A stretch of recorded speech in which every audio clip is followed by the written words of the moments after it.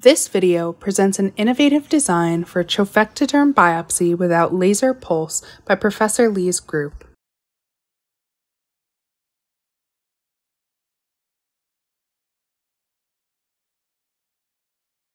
A blastocyst biopsy is performed to obtain a reliable genetic diagnosis during in vitro fertilization cycles with pre-implantation genetic testing.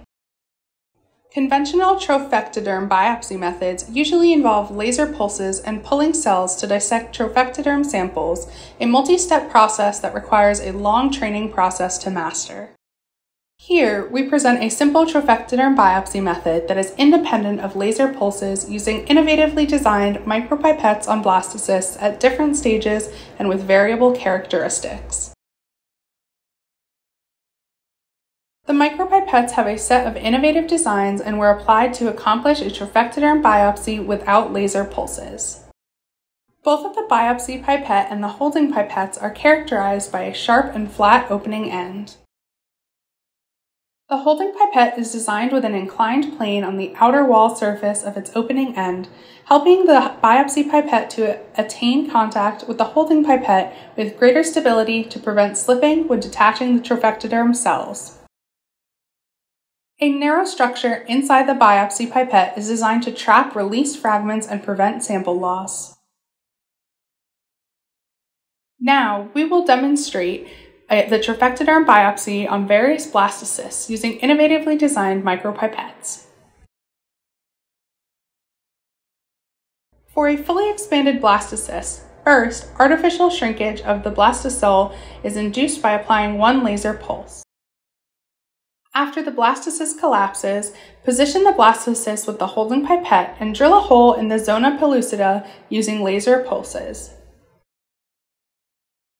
Next, carefully press the biopsy pipette against the hole and gently aspirate 5 to 10 cells.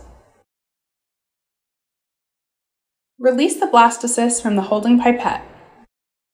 Tightly press the edge of the opening end of the biopsy pipette on the inclined plane of the holding pipette and directly flick the biopsy pipette.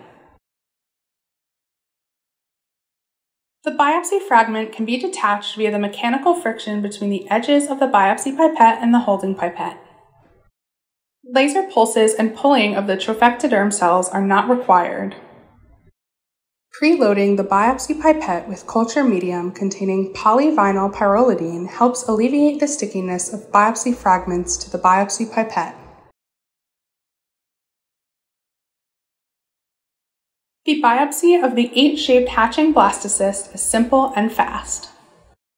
The detachment of trophectoderm cells with the direct flicking method is independent of pulling cells, thus allowing the trophectoderm cells to be aspirated into the biopsy pipette without securing the blastocyst by a holding pipette.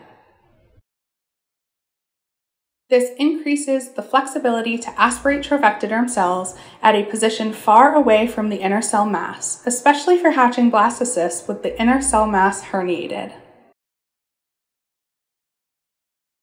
The release fragment has been effectively trapped by the narrow structure inside the biopsy pipette.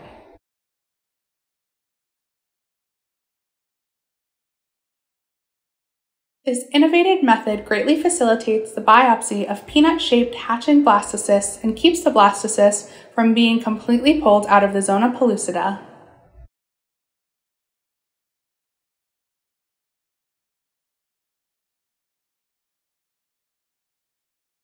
This method works best for a fully hatched blastocyst. In cases of conventional biopsy methods, the blastocyst needs to be strongly sucked and pulled by the holding pipette, during which potential mechanical damage may be caused to the trophectoderm cells that are no longer protected by the zona pellucida. The direct flicking method completely avoids the potential mechanical damage caused by the suction of the holding pipette.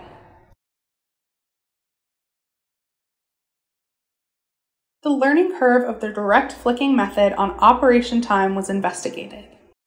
An average of 7 biopsy cases are needed for skilled operators to master this novel biopsy method.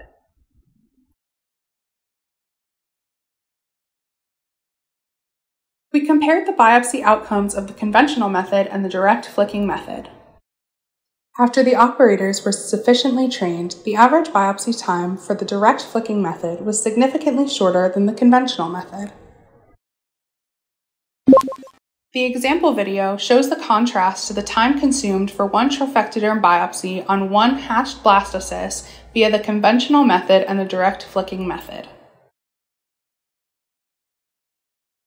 The biopsy using the direct flicking method costs 32 seconds.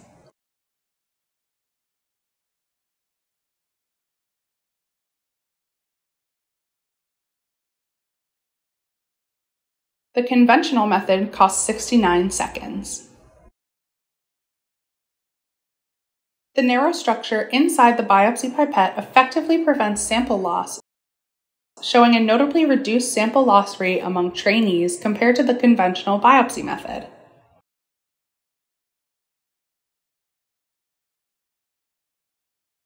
The direct flicking method is applicable for blastocysts at different stages and with different characteristics. The functional structures of micropipettes facilitate the successful detachment of trophectoderm cells via a single direct flicking procedure, thus notably simplifying operational steps and shortening the operation time. The direct flicking method eliminated the thermal damage of cells caused by laser pulses.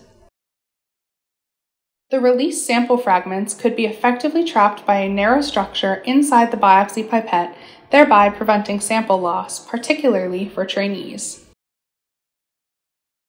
The novel-designed micropipettes can be quite compatible with conventional trophectoderm biopsy methods, while retaining the advantages of avoiding biopsy sample loss and minimizing the use of lasers.